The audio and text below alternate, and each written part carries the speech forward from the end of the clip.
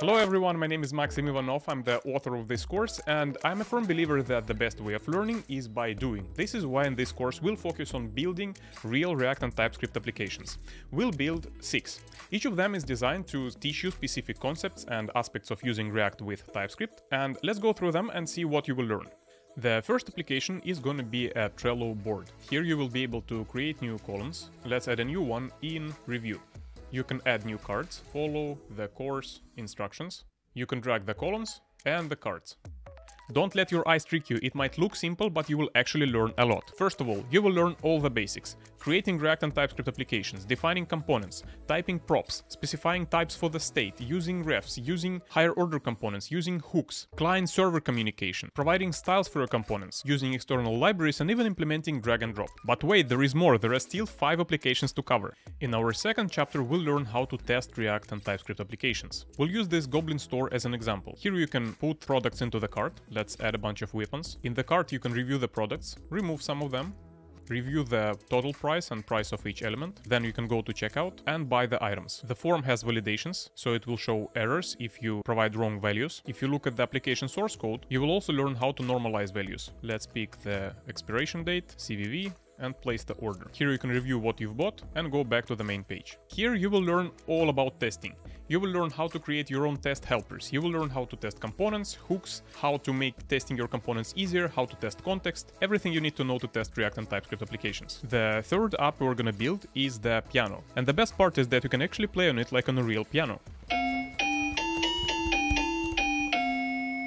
This is where you will learn about React patterns, specifically render props and hooks, and also general patterns like adapter.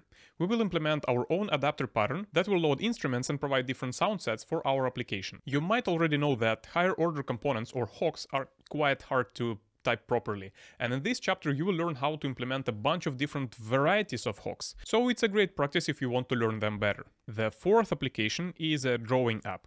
Here we will learn how to create an app where you can draw something. Let's draw a little house. 1, 2, 3, let's draw the roof. And now if we don't like it, we can undo and redo the strokes, maybe add a little bit of color. Let's draw a tree, let's add a trunk, and it looks good enough. Let's export our drawing. Great. Image, save. We can also save it as a project, house, save. And then we'll be able to load it and continue from where we left it. By building this application, you will learn how to use Redux. You will learn how to update the data in immutable way, how to use Redux Toolkit, that's the modern and actually recommended way to use Redux nowadays, how to use Redux DevTools and Redux Logger. Then you will learn how to use the Next.js framework. We will build a news website where we'll learn to use static site generation and server-side rendering. We will also learn how to work with dynamic content by implementing the comments section. In this part, not only we will implement the application, but we'll also deploy it to Vercel. So if you're new to web development, then after this part, you will know how to create, build, and deploy websites using React and TypeScript. For the last application, I decided to spice it up a little bit, and instead of creating a browser-based app like all the others, we'll create a console-based application. It's gonna be a GitHub manager. You will be able to work with issues, repositories, and pull requests. For each of the entities, you'll be able to create a new one or list the existing ones. I think it's fun and unusual project to put on your resume. Anyway, I hope you will enjoy working through those exercises as much as I enjoyed designing them, and let's go! What is TypeScript?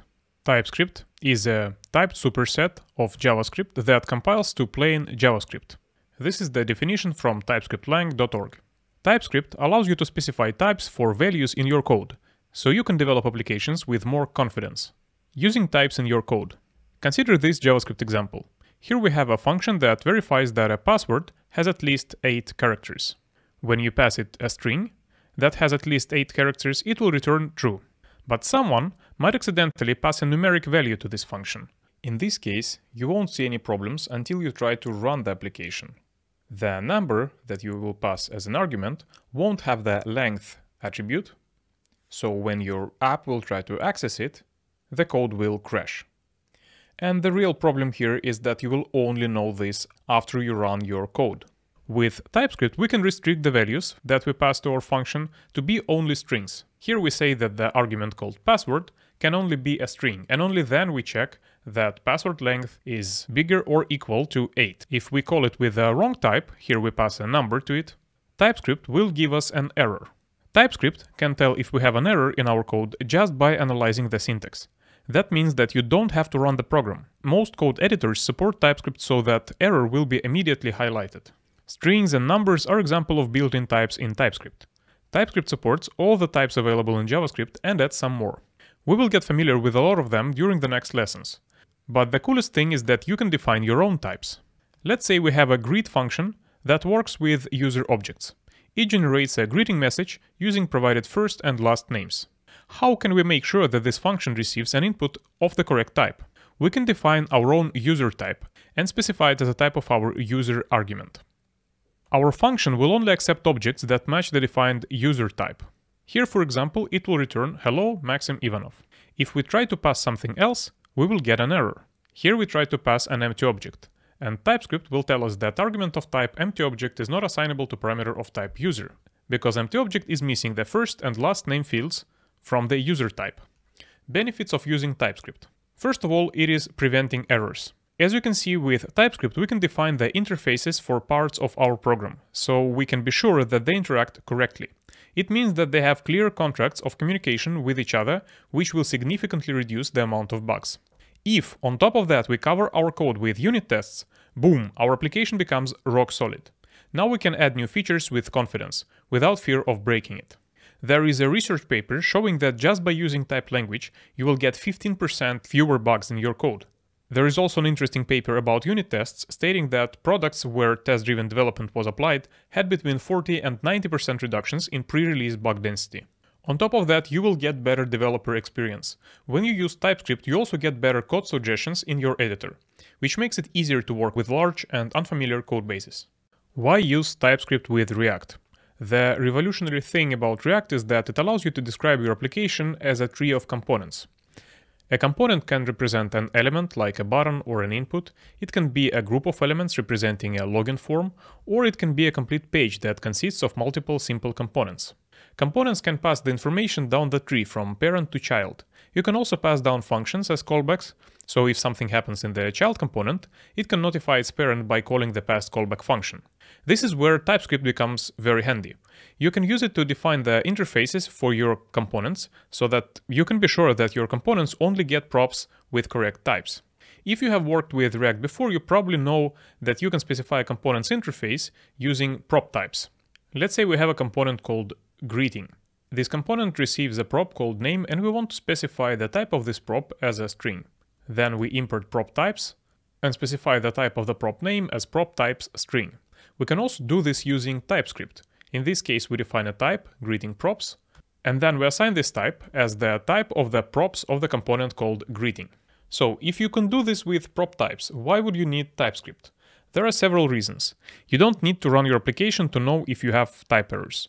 TypeScript can be run by your code editor, so you can see the errors as soon as you make them. Another thing is that you can only use prop types with components. In your application, you will probably have functions and classes that are not using React. It is important to be able to provide types for them as well. And also, TypeScript is just more powerful. It gives you more options to define the types, and then it allows you to use the type information in many different ways. We will demonstrate examples of this in the next lessons. A necessary word of caution.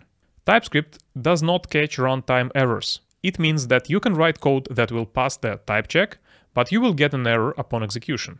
Let's say we have a mess up the array function.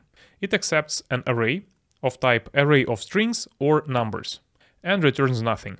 Inside of this function, we will just push a number to this array. Then let's say we define an array of strings and we call it just strings, and it will have strings foo and bar. After we have this array, we call mess up the array with this strings array. And then if we try to get one of the strings from this array and then call console log s to lowercase, and this is an allowed operation on a string, we will get a runtime type error. S to lowercase is not a function. This happens because the element with index 2 is a number. We pushed it inside of our function. And as a number, it doesn't have the to lowercase function. So if we look at the mess up the array function again, you will see that this function accepts an array containing elements of type string or number. Then we passed our strings array to this function, and TypeScript allows this because it thinks that types array of type string or number and array of type string match. Usually, this is convenient because an array that is defined as having number or string elements can have only string items. In our case, it allowed a bug to slip through the type checking. It also means that you have to be extra careful with data obtained through network requests or loaded from the file system. In this course, we will demonstrate the techniques that allow us to minimize the risk of such issues. Alright, in this part of the course we will build our first React TypeScript application. We will bootstrap the file structure using Create React App CLI. If you haven't heard about it yet, no worries, I will explain everything you need to know. I will show you the file structure it generates and then go through each file and explain the purpose and why is it created. Then we'll create our components. You will see how to use TypeScript to specify the type of the props. We'll briefly discuss the difference between types and interfaces. We'll mostly work with the functional components because this is the most popular approach right now. We'll also discuss using JavaScript libraries in TypeScript projects. Some of them have type definitions provided by default, and some of them will require installing some additional packages. Our application will store the state on the backend, so we'll also discuss how to use the fetch function using TypeScript. So in this chapter, we'll cover creating components, defining props, using state, handling events, working with refs, styling components, using external libraries, and making network requests. That's quite a lot, so let's hurry up. In this module, we're gonna build our first React and TypeScript application. We're gonna build a Trello clone. As you can see, Trello is a Kanban board where you can create new lists, new list, you can add items to it, new card, you can drag the lists and the cards around, and we're gonna do something similar but more simple. We also will be able to add new lists, new list, add new cards, and move the lists and the cards around. We'll also connect our app to the backend, so even if you refresh the page, you will still have all the data preserved. We will bootstrap the file structure using the Create React App CLI. If you worked with React before, you might be familiar with it. If you haven't heard about it yet, no worries, I will talk about it more in detail further in this tutorial. There are a bunch of requirements before you start working on this chapter. First of all, make sure that you know how to use command line. On Mac you can use the terminal app and it's available by default. All the Linux distributions also have some pre-installed terminal applications. On Windows I recommend using Cygwin or Commander. And if you're more experienced, then you can use Windows Subsystem for Linux. You will also need some code editor with the TypeScript support. I recommend using VS Code. It supports TypeScript out of the box. Make sure that you have Node.js installed. It should be version 10 or higher. On Mac and Linux, I recommend using NVM or Node Version Manager to install the Node version that you need. I'm gonna show you how to use it in the next lesson. For Windows, there is another package called NVM Windows, and it basically does the same. You also need to know how to use Node package managers. In these module examples, I'm gonna be using Yarn, but you can use NPM if you want. And finally, you need to have some basic React understanding. Specifically, you need to know how to use components, how to create functional components, for example, and how to use hooks. In this example, we are not going to be using class-based components, so this knowledge will be enough. If you don't feel confident, it might be worth visiting React documentation to refresh your knowledge. How to bootstrap React and TypeScript app automatically. In this lesson, we will use an automatic CLI tool to bootstrap our project's initial structure. Why use automatic app generators? Usually, when you create a React application, you need to create a bunch of boilerplate files. First, you will need to set up a transpiler. React uses JSX syntax to describe the layout, and also you'll probably want to use the modern JavaScript features. To do this, we'll have to install and set up Babel. It will transform our code to normal JavaScript that current and old browsers can support. You will also need a bundler. You will have plenty of different files, your components code, styles, maybe images and fonts. To build them together into small packages, you will have to set up Webpack as your application bundler. Another example of a bundler is Parcel, parceljs.org. Then there are a lot of smaller things. Setting up a test runner, adding vendor prefixes to your CSS rules, setting up a linter and enabling hot reload, so you don't have to refresh the page manually every time you change the code. It will be a lot of work. To simplify the process, we'll use the Create React App package. It is a tool that will generate the file structure and automatically create all the settings files for your project. This way, we will be able to focus on using React tools in the TypeScript environment. How to use Create React App with TypeScript. Navigate to the folder where you keep your programming projects and run Create React App. We do it using npx create react app template.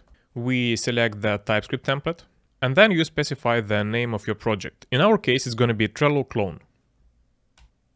Alright, now app is created. Let's look at the command that we've just used. Here we've used npx to run create React app without installing it. This is the recommended way to use create React app.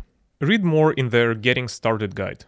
Create React app.dev docs getting started. We've specified an option, template, TypeScript. So our app will have all the settings needed to work with the TypeScript. The last argument is the name of our app. In our case, Trello clone. Create React app will automatically generate the Trello clone folder with all the necessary files. cd to Trello clone and open it with your favorite code editor. Project structure generated by Create React app. Let's look at the application structure. If you've used Create React app before, it will look quite familiar. We have a bunch of files and folders here. Let's go through the files and see why we need them.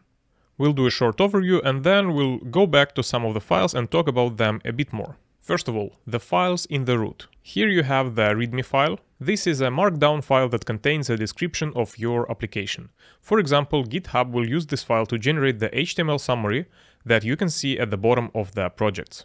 Then we have the package.json file. This file contains metadata relevant to the project. For example, it contains the name, the version, and optionally the description of our app. It also contains the dependencies list. It has all the external libraries that our app depends on. You can find the full list of possible package.json fields and their descriptions on the npm website, in the docs for the package.json. Let's take a closer look at the dependencies. You might see that some packages, like for example React, have corresponding types packages. Those types packages contain type definitions for libraries originally written in JavaScript. Why do we need them if TypeScript can parse JavaScript code as well? The problem with JavaScript is that often it's impossible to tell what types the code will work with. Let's say we have a JavaScript code with a function that accepts the data argument. TypeScript can parse this code, but it has no way of knowing what type the data attribute is restricted to.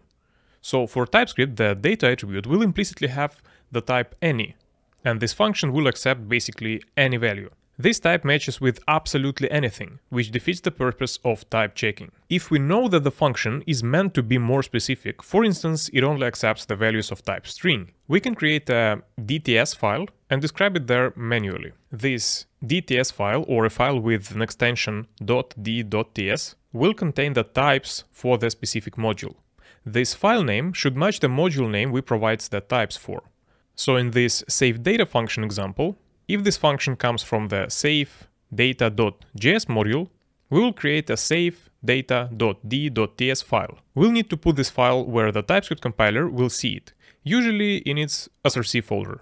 This file then will contain the declaration for our saveData function. Declare function saveData, and then here we specify the type of the data attribute, and then we set the return value to be void.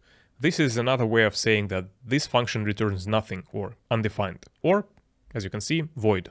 We could create a package with this file and publish it to npm. This is what all those add types and then some name packages are. They contain files with the DTS extensions. And those DTS files contain the declarations for the types of those libraries. It is a convention that all the types packages are published under the types namespace. Those packages are provided by the definitely typed repository. When you install JavaScript dependencies that don't contain type definitions, you can usually install them separately by installing a package with the same name and add types prefix. Versions for types and their corresponding packages don't have to match exactly. Here you can see that React DOM has version 17.0.2 and the types for it have version 17.0.11. Apart from dependencies, this package.json file also contains the scripts block that helps us work with our application. We can launch it, build, test, or eject, and those scripts should be familiar to you if you already worked with Create React App package. Let's move on to the next files. Here we have the package lock.json. Alternatively, you might have yarn.log file. This file is generated when you install the dependencies using yarn or npm, and it's going to be in your project root. This file contains resolved dependencies versions along with their sub-dependencies. It is needed for consistent installations on different machines. Thing is, you don't really have to read or especially edit this file. In fact, it's harmful, so don't edit it manually. But it is still good to know what this file is doing. Next we have the tsconfig.json file. And this file contains the TypeScript configuration. We don't need to edit this file because the default settings work fine for us. You can tweak it later when you gain more confidence with TypeScript. And finally, we have the gitignore file. This file contains the list of files and folders that shouldn't end up in your Git repository. So we're done with the files in the root. Let's go to the folders. First, we have the public folder. The public folder contains the static files for our app. They are not included in the compilation process and remain untouched during the build. Read more about the public folder in the Create React App documentation. In this folder, we'll have the index.html file. This file contains the special div with ID root that is a mounting point for our React application. This folder also contains the manifest.json file. And this file provides the application metadata for the progressive web apps. For example, the file allows installation of your application on a mobile phone's home screen, similar to native apps. It contains the app name, icons, theme, colors, and other data needed to make your app installable. Next, we have a bunch of icons. We have the ICO format and two bigger icons with PNG extension. These are icons for our application. For example, the ICO is a small icon that is shown on browser tabs. Also, there are bigger icons, logo 192 and the logo 512. Those are referenced in the manifest.json and will be used on mobile devices if your app will be added to the home screen. Last file in this folder is the robots.txt, and this file tells crawlers what resources they shouldn't access. By default, it allows everything. If you need, you can read more about robots.txt on the robots.txt website. We're done with the public folder, let's go to the SRC. Files in this folder are processed by the Webpack and will be added to your app's bundle.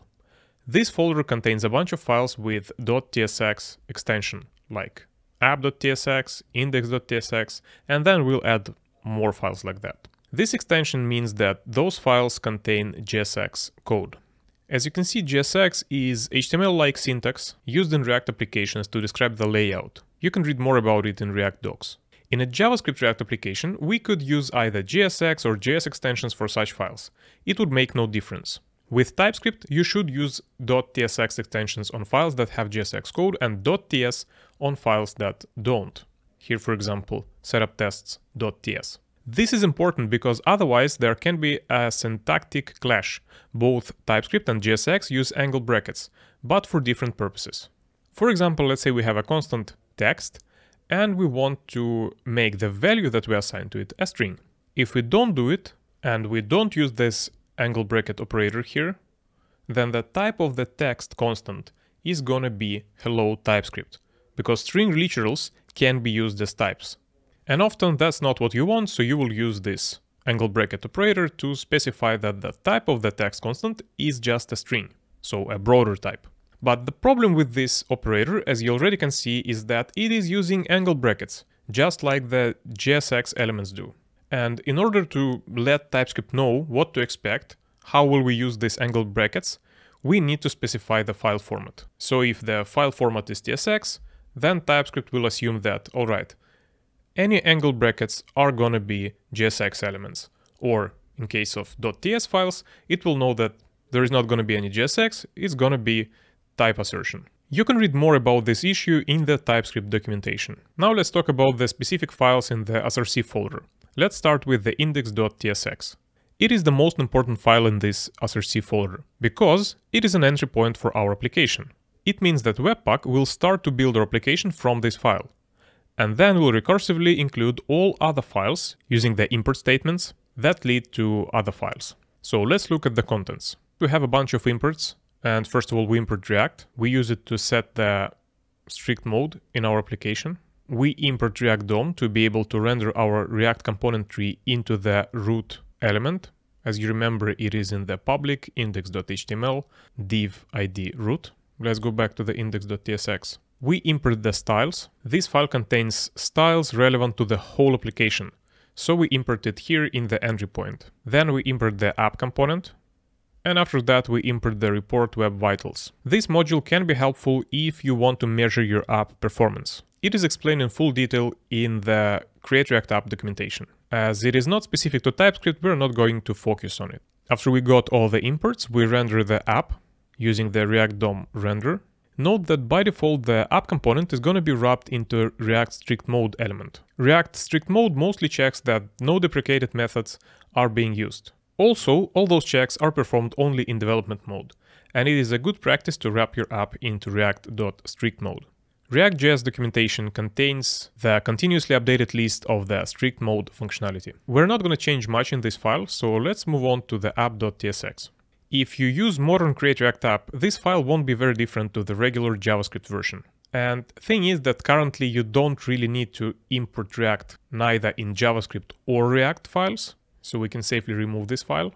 But previously you had to import React module because internally all those JSX elements are just React namespace function calls. So div, for example, is react.createElement div, header is the same for header, and so on. With the modern React versions, they removed the necessity to import React from React. Apart from that, this file doesn't have much difference from the JavaScript version of this file in the regular Create React app setup. The next file that might be interesting to us is React app env.ts. This file references the types from React scripts. And if you command click on them, it will open this file where you will see type declarations for a bunch of image type modules like JPEG, GIF, and BMP, for example. Here you might think, why do we need type declarations for the style sheets and images? And thing is that TypeScript does not even see the static resource files. It is only interested in files with .tsx, .ts, and d.ts extensions. With some tweaking, it will also see the .js and .jsx files. So let's get back to the app.tsx, and here we're importing the logo from the logo.svg. Unless we would have those type definitions, TypeScript would have no way of telling what type will this logo here have. And if you look at the type definitions for the SVG, you will see that there are two options. If we are using the default import, it's gonna be a string. Let's verify it. We go to app.tsx and check the type of logo. And yes, indeed, logo is a string. Alternatively, we could have used the named import, and then it would be called React component. Let's change that, React component, and then we'll be able to render it as a React component. Let's check the type. And it is a component that accepts all the props of SVG element. Let's undo the changes and get back to the definitions. And this is where this React component is defined. Here it says that this React component constant should have type of function component that receives the SVG props of an SVG element. And this ampersand here means that among with the other props, it also should accept the title of type string. Now, this code might be too hard to understand right now before we discuss TypeScript generics and intersection types, so I suggest you go back here and check if you can understand it better after we discuss those topics later in this course. Other than that, in our SRC folder, we also have the tests defined for our application, the logo asset that we were just discussing, and the helper module that helps us properly set up the tests. Let's make sure that everything works correctly and launch our application. Open the terminal and run yarn start. Or if you use npm, you can run npm run start. After your app is built, it should open the localhost port 3000. And if you see the same spinning React logo, then everything is fine. Before we start writing the new code, let's remove the files that we're not going to use. Go to the SRC folder and remove logo SVG, app CSS, and app.test.tsx. Now open SRC app.tsx and change the default export, remove the export default app, to the named export, export app. Remove the imports and the layout. For now, we'll just return null. Now go to index.tsx and change the import here. Import app from app. If you use VS Code, configure it to use workspace TypeScript version. Otherwise, if your global TypeScript version is older than 4.1, you will get an error that React refers to an UMD global, but the current file is a module. Here is a relevant Stack Overflow answer. You can find a link to it in the text version attached to this video lesson. To select the TypeScript version, open the command palette, choose the Select TypeScript Version command, and choose Use VS Code version. Add global styles. Now let's define the styles to apply to the whole application. On the top level, on HTML, we'll need to define box sizing border box, and we also add it to all the elements. This directive tells the browser to include padding and border elements in its width and height calculations. It makes it much easier to lay out your components. We also make the HTML body and root elements to take the whole height of the screen vertically. How to style React components? There are several ways to style React elements. We can do it using regular CSS files, including CSS modules. We can manually specify the element's style property, and we can use external styling libraries. Let's briefly talk about each of the options. Using separate CSS files. You can have styles defined in CSS files. For example, in our application, we have index.css that we import in the index.tsx file. To use them, you need a properly configured bundler like Webpack or Parcel. Create React App includes a pre-configured Webpack that supports loading CSS files. React elements accept class name prop that sets the class attribute of the rendered DOM node. As a result, you get a div in this case with class set to styled. You can also pass the CSS rules through the style property. For example, let's say we want to style this div. We can declare the object inline, then we won't need to specify the type for it, but a better practice is to define styles in a separate constant. For example, here we define them in the button styles. Then we can apply them to our element by providing them inside of the style prop.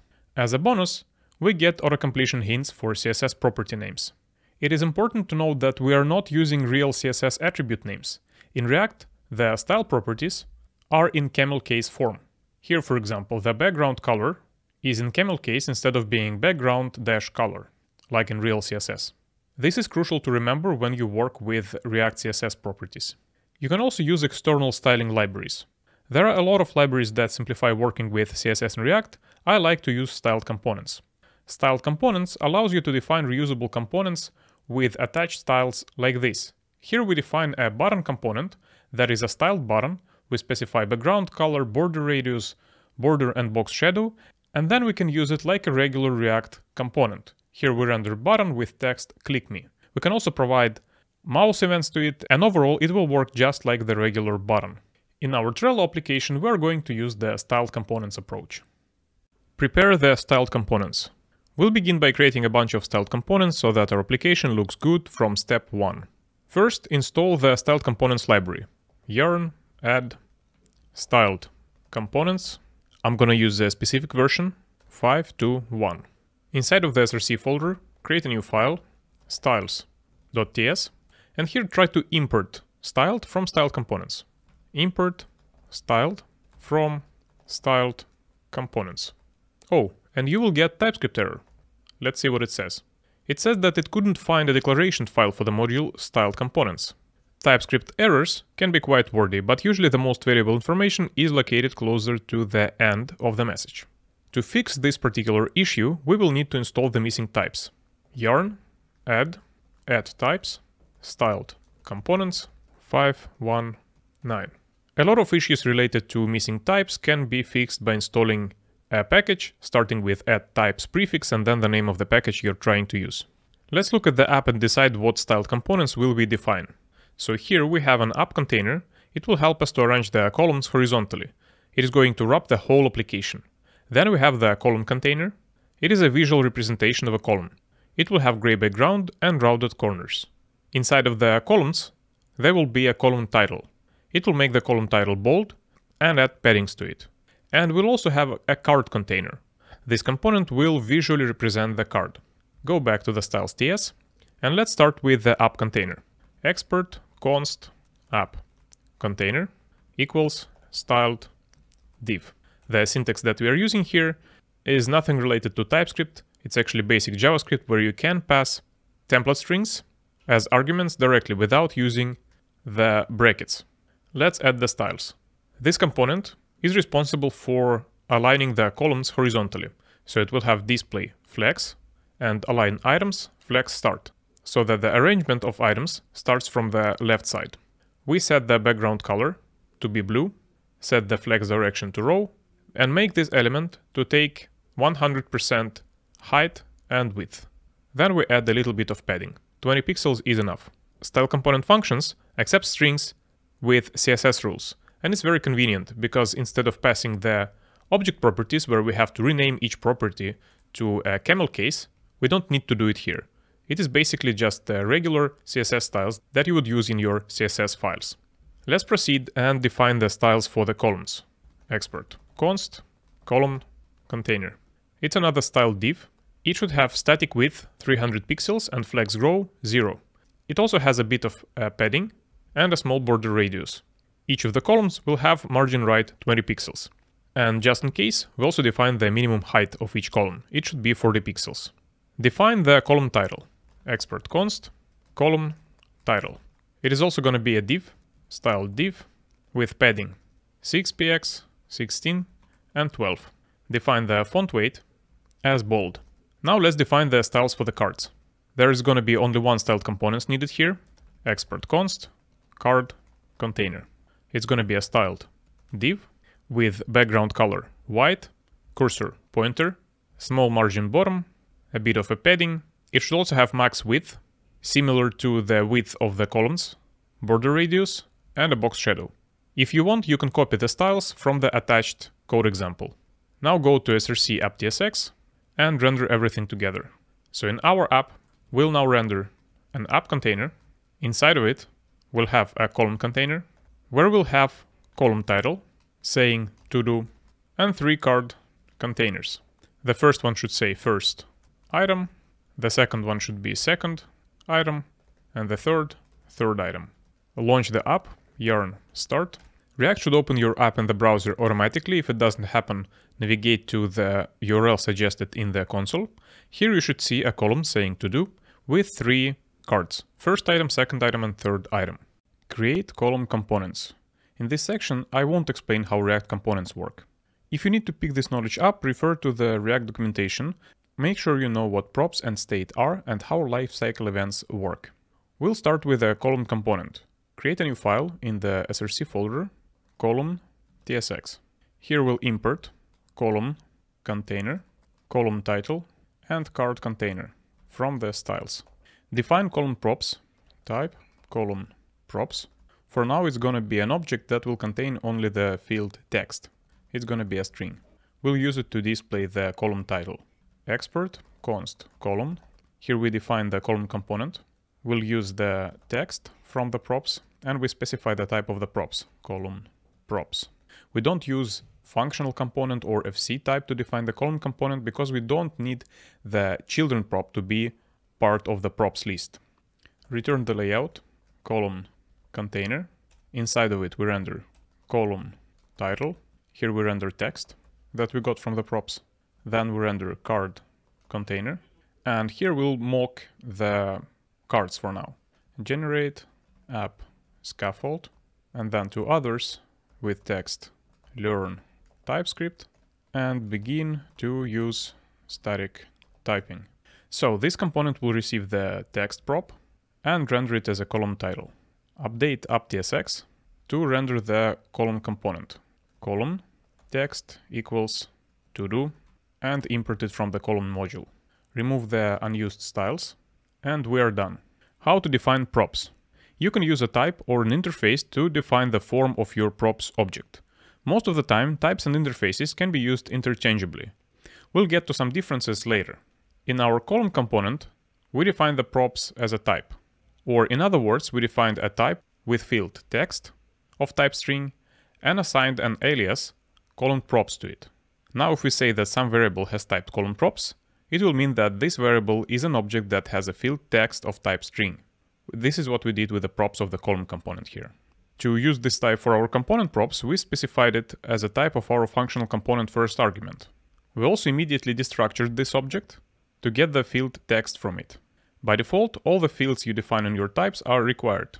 It means that if the field will be missing, you will get a type error. To make the field optional, you can add a question mark to it. In this case, TypeScript will conclude that text can be undefined. How to accept children prop? There are several ways to define the children prop on your props type. Use the FC type for the component. The first option is to use the React functional component or its alias, ReactFC, as your component type. Here the functional component or FC, it is basically the same type because FC is an alias to functional component type, and it's a generic type that receives the props to which it will add the children prop. Use props with children.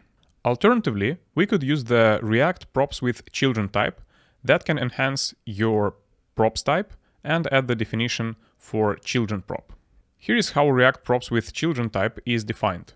It's a generic type that gets a type variable p, and then it combines this p or props, because you're supposed to pass the props to this type, with a type with field children of type React node. The letter p is called a type argument. It works similar to function arguments. We can pass an actual type with which this type will be used instead of this letter. So for example, we define colon props, we use props with children to do it, and we pass an object with field text string to props with children as letter p or as type argument p. Then the resulting type of colon props is going to be an intersection type between object with text string and object with field children that is optional of type React node. The ampersand combines two types into one. In TypeScript, this is called a type intersection. Here, having the type combined from two other types is almost the same. In a lot of cases, it's practically the same as having a type having both of those fields. You can also define the children prop manually. Here's the type colon props, where we manually defined an optional prop children of type React node. Create the card components. Create a new file, src, card tsx. Here we define the props for this component, type card props. It will have text of type string. And then we define and export the card component itself. Export const card. Here we get the text from the props, set the prop types, card props, and return card container that we import from the styles that renders the text. Now let's render the card inside of the colon component. Instead of the card container, we can now render card and set the text prop.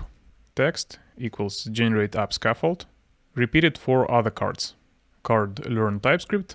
And the last one, begin to use static typing. We can remove the card container import. And now we have the card component. Component for adding new items.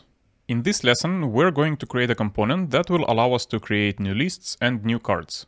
It's going to contain a button saying add new card or add new list, depending on what are we going to be adding. We'll be able to click on it, set the name of the item, test, card, and then add it. As you can see, it's going to have two states. Initially, it's going to be a button that says plus and then whatever we are adding. If you click on it, the component renders an input field and another button saying create. When you click create, it will trigger a callback function that will pass as a prop. Let's begin with the styles for the button. Open src, styles.ts, and add a new type for the add item button props. It's going to have only one prop, dark, that is going to be optional, and it's going to be a boolean flag. This flag will control if we're rendering the button on the light or the dark background. So here dark is false, and here dark is true. Dark means that we're using darker font. Now define and export the add new item button styled component. Export const add item button equals styled button add item button props. Specify the styles. You can copy them from the code example attached to this lesson. It's important that you provide the add item button props here, because otherwise there would be an error in the color field where we are trying to use those props. As you can see, we can check the type of this field, and TypeScript will calculate it correctly based on the add item button props. Now let's create the add new item component. Here we'll also learn to use state. Create a new file, add new item.ts. Define the add new item props. Type add new item. Here we'll have an on add function that's going to receive text of type string, and it's going to return nothing. Then we'll have the toggle button text. Toggle button text is going to be a string, and the flag, dark, that will pass to our styled component. It's a boolean flag. Next, we define and export the add new item. Export const add new item equals a component that will receive props of type add new item props. And I have a typo here. The type should be called add new item props, of course. Inside of this component, we'll need to have a state that will show or hide the form. const show form, set show form. It's gonna be a state. We use the React useState hook, and default value will be false. So by default, we just show a button showing the plus sign and inviting the user to create a new item. Import useState from React and destructure the props. Const on add toggle button text dark equals props. Alternatively, you could destructure them right in place. So you could just write curly braces here and then put all the props inside of them. Now we have all those fields. We can check if show form, then here we'll render the form. Otherwise, we return the button. Add item button. We pass the toggle button text as a child to the add item button. We pass the dark prop, dark equals dark, and on click is a function that will call set show form, and it's gonna pass true to it. All right, now we have a simple component that has a state, that has a show form state that controls if we're rendering a form or the button. When you work with useState hook in TypeScript, you might need to provide the type of the state because useState is a generic hook, so you can say Boolean. But with such simple types like Boolean, we don't really need to do this because TypeScript already correctly derives the type of the state for us because we've passed in the initial value. We'll define the form later. Right now, let's already start using the add new item. Open app.tsx and add this new component below the column. Add new item, pass in the toggle button text.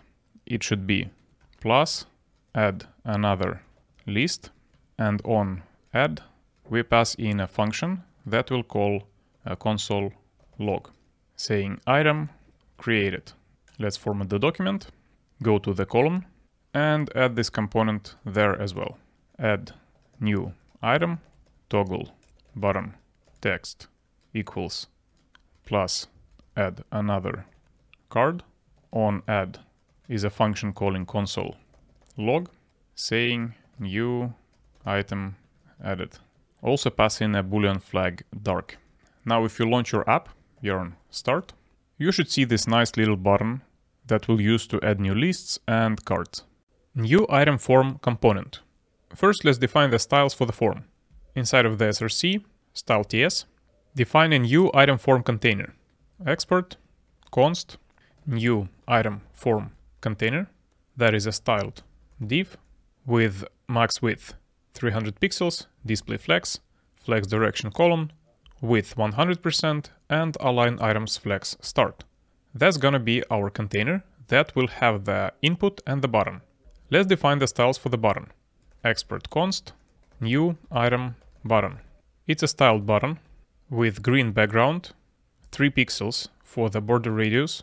We want to have nice rounded corners. We remove the default border and the box shadow, set the text color to white, add a little padding, and align text by the center. And then we also want to style the input. Export const new item input is a styled input, where we also round the corners a bit, remove the default border and set a custom box shadow, add a little bit of margin so that we have some space between the input and the button, add some padding, and set the width to 100. Now let's create the new item form component.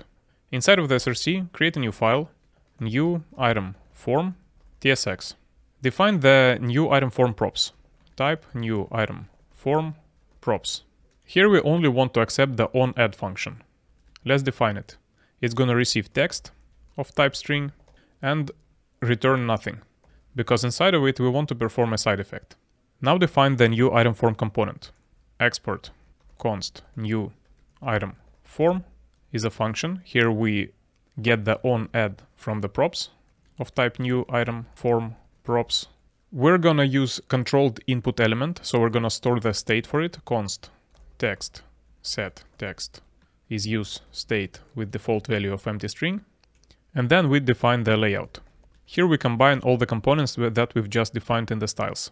New item form container will wrap the new item input and the new item button saying create. The new item input should have value text from the state, and on change, we're gonna get the event and store the text from the event target value. The new item button should have onClick handler, where we call onAdd with the text. Here we didn't have to provide any type for the event argument of our onChange callback, because TypeScript derives this type automatically. Here it shows that it's React, change event, HTML input element. Now let's update the add new item component. Go to add new item, and instead of this comment inside of the if show form block, return new item form. We pass on add, that will receive text, and then we call on add text and set show form false. Now we can launch our app, yarn start, and when you click on the add item button, you should see this form, and you should be able to add new items. Test, test, create, and it should close the form. Automatically focus on an input. To focus on the input, we'll use a React feature called refs. Refs provide a way to reference the actual DOM nodes of the rendered React elements. There are several ways you can define refs in React. We're going to use the hook version. Inside of your project, create a new file, src utils use focus.ts. Inside of this file, import use ref and use effect from React. The idea of this hook is that we'll store the reference to the actual HTML input element in the reference, and then when component gets mounted, so the input is already rendered, we will call the method focus on this input element. Define the hook. Export const use focus equals a function where we get the ref, use ref. We can provide a type of this ref because use ref is a generic hook. The type of this particular element is HTML input element, and by default the value is null. Then define the use effect. Use effect, pass an empty array as a dependency array, and then call ref current focus. Here we use optional chaining because theoretically current can be undefined, though in our case I wouldn't be checking for that because I would assume that if the component is already mounted, then the element is definitely there. And now return the ref. So we used the useRef to get access to the rendered input element. TypeScript can't automatically know what the element type will be, so we need to provide the actual type. That we did here in HTML input element. Then in the use effect, when the component using this hook will get mounted, we'll trigger the focus method on that element. If you pick the type of the ref, you will see that it is React ref object. The ref object type is actually an interface with the type argument t. In our case, we specified it to be HTML input element. This type is used to describe the field current that can have type t or null. Note that it's marked as read-only, so you can't reassign the current field manually. If you try to do it, you will get an error cannot assign to current because it is a read-only property. It happened because we provide a default value null to our useRef. You can have a mutable ref as well. Just don't pass null as a default value, or specify null as a possible ref type. In both cases, you will get mutable ref, where you can reassign the current value. Let's test it. So right now we have ref object that has immutable current. If we pass or null and check the ref type again, we will have mutable ref object. This is done so that refs are more predictable. If you want to use the ref so that React handles it automatically, for example, we are gonna pass ref to an element, and we are not going to change the value of the current field manually, then we probably want an immutable ref.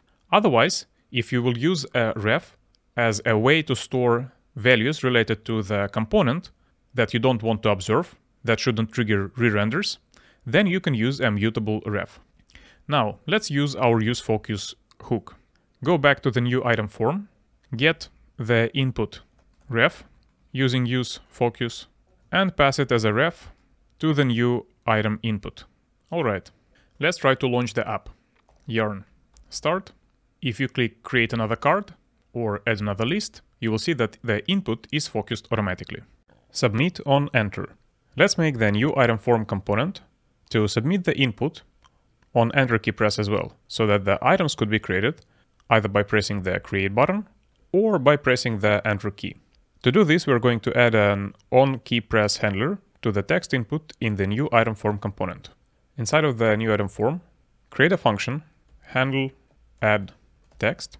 It's going to process an event of type React keyword event, and the type of the event is going to be HTML input element, because we know we're going to listen to this event on the input.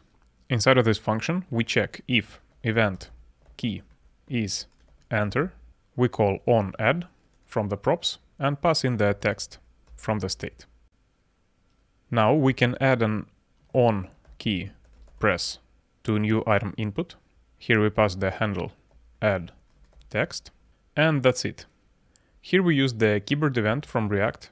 You can find all the available event types in the React documentation and types for them in React type definitions. Right now we already passed the onAdd callback to add new item, and it's gonna end up in the new item form.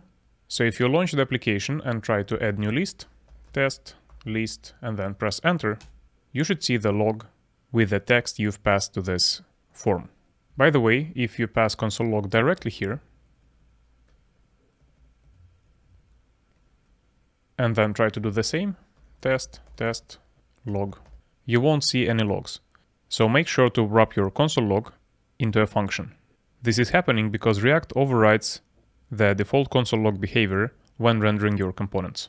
Add global state and business logic using the use reducer. Soon we'll begin to add interactivity to our application. We will begin implementing drag and drop, and we'll use React D&D library, and we'll use state management. We won't use an external framework like Redux or MobX. Instead, we'll throw together a poor man's version of Redux using the use reducer hook and React context API. Before we jump into the action, I will give a little primer on using use reducer. Use reducer is a React hook that allows us to manage complex state-like objects with multiple fields. The main idea is that instead of mutating the original object, we always create a new instance with desired values. So when used in React, React calls an action creator, usually as a reaction on something that user does with the interface, for example, clicks on a button. And then we call an action creator that returns an action. We send it to a reducer using dispatch method. The reducer generates a new state using the old state value and the action that we send to it, and then sends the new value to React. And then the cycle repeats. What is a reducer? A reducer is a function that calculates a new state by combining an old state with an action object. So here, for example, we had a state that is an object with field name and the value Fred. We receive a new action. This means that we will call our reducer. It will happen implicitly under the hood of use reducer, or if you use the Redux, then it will be happening inside of the Redux internals. But in the end, we will just call this reducer function. The action will contain two fields. It is always required to contain the type field that contains the type or name of the action. In our case, it's set name, and the payload. In our case, the payload is the name field that contains the new name for the state. And then the reducer returns a new object where name has the value of action name field, and we get a new state. Usually a reducer looks like this. It's a function. It must be a pure function, so we cannot perform any side effects inside of the reducer. It receives a state, that's going to be the old state, and the action. Often the switch statement is used, and it checks the action type, and depending on the value of action type field, it returns different kinds of new state objects. Here we get a new object with all the fields and values of the old state, and then we override the updated field with action payload. If we cannot recognize the actions, we return state without changing it. How to use reducer? You can call the use reducer hook inside of your functional components. On every state change, your component will be re-rendered. The basic syntax is the following. You call use reducer, pass in the reducer that will process the state for you, and the object representing the initial state. In return, you will receive the state that is going to be observable, and it will cause component re-renders, and the dispatch function. The dispatch function is going to be used to send actions to the reducer. What are actions? Actions are special objects that are passed to the reducer function to calculate the new state. Actions must contain the type field, and often they also contain some field for the payload. The type field is mandatory, and some actions don't even have any payload at all. To send the actions to the reducer, we use the dispatch method that we get from the use reducer hook. Usually, instead of creating the actions directly, we generate them using special functions called action creators. Here is an example of one. It is a function that receives some arguments. Usually they will end up in the payload. Here we accept the name as an argument and then pass it to the the action object. After you have the action creator, you can use it to dispatch actions like this. Instead of passing an object, you call the action creator and pass the result to dispatch method. Let's look at the counter example. The code for the counter example is in the code 01 first app use reducer folder. Open app.tsx. And here you should see the counter reducer. The reducer can process increment and decrement actions. This is TypeScript, so we must provide the types for the state and the action. State is going to be an object that contains the count field of type number, and action is a union type, and union types are often used to define actions in TypeScript, because then depending on the action type field value, we can already know the type of the payload. Here we don't have any payload, so I cannot demonstrate this, but later in the next lessons, you will see how convenient it is to use the union types to define your actions.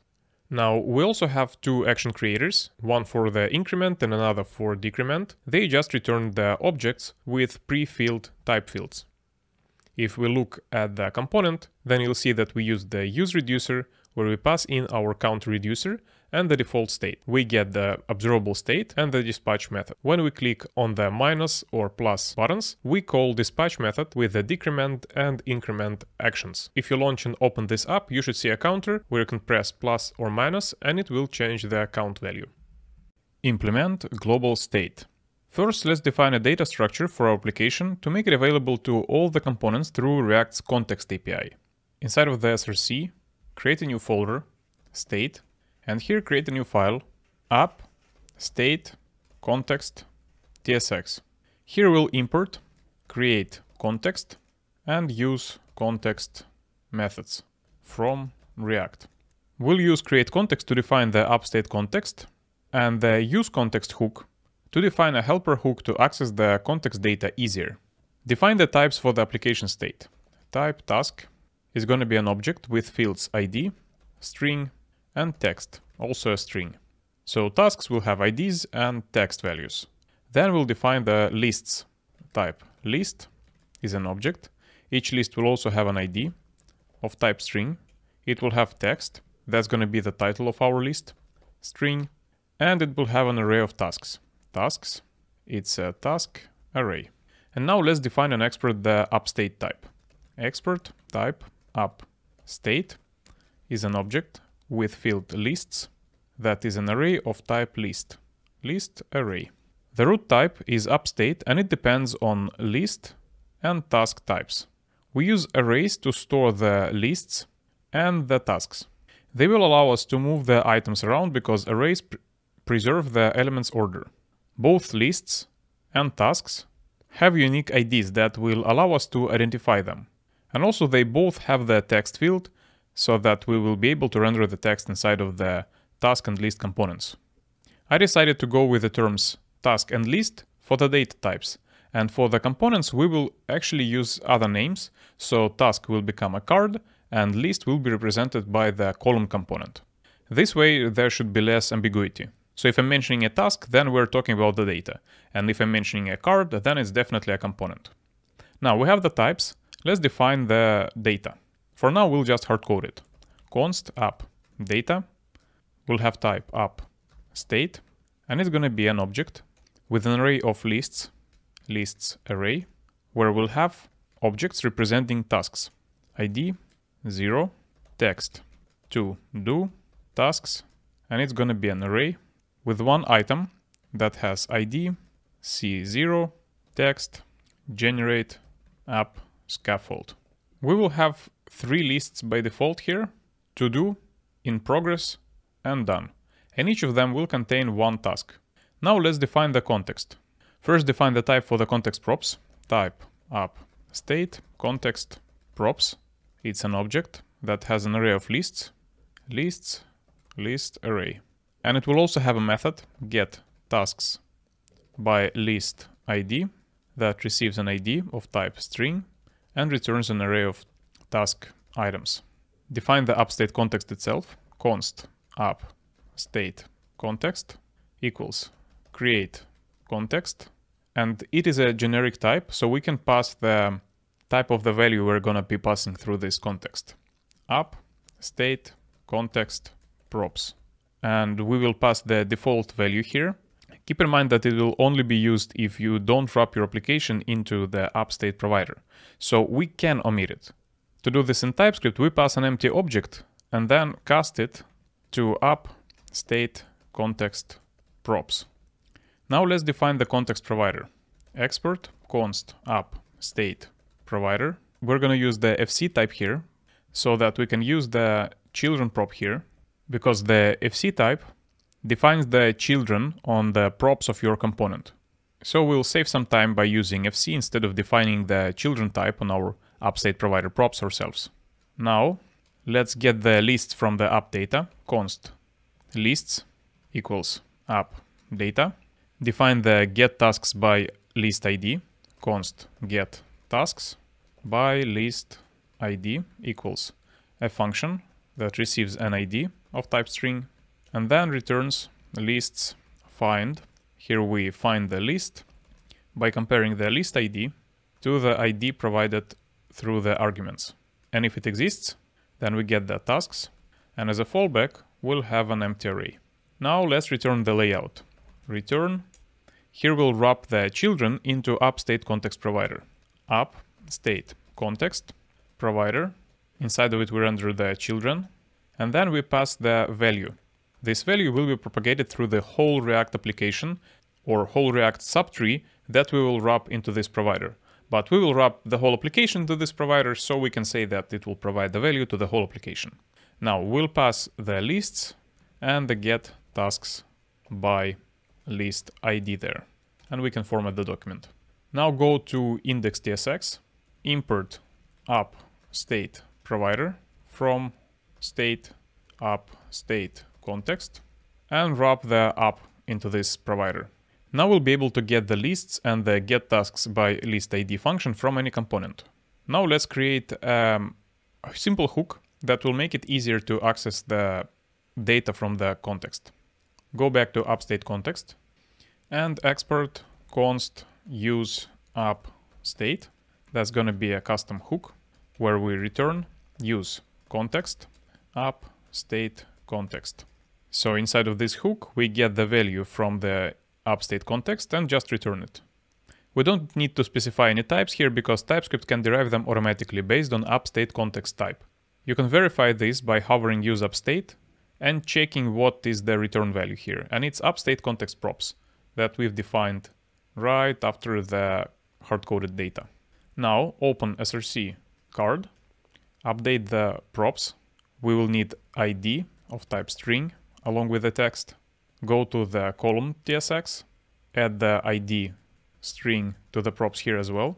Import use app state from state app state context.